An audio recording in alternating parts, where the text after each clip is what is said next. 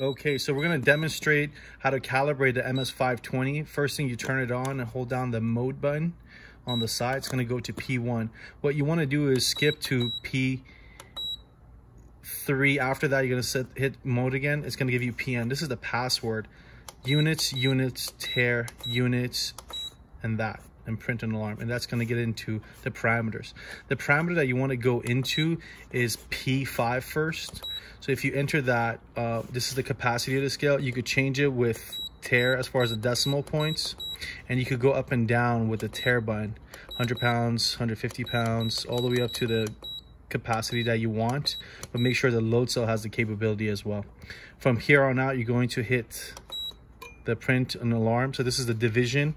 I set it at 0.05. You could get better division, but make sure it has the capabilities, and you do that with the tear button.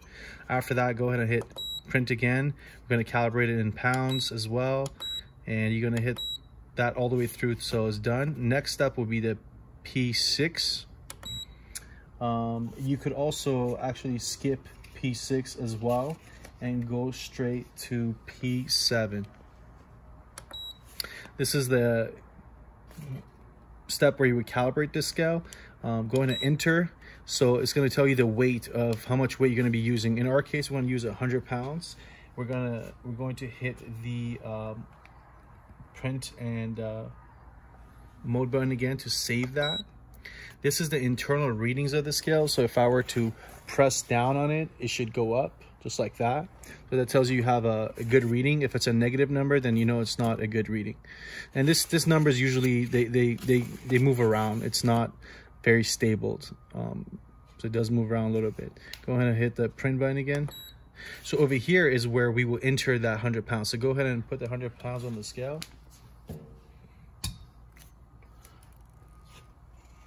Okay, and you see the numbers move around, and right there you have that, and go ahead and press and it says pass, so you're good.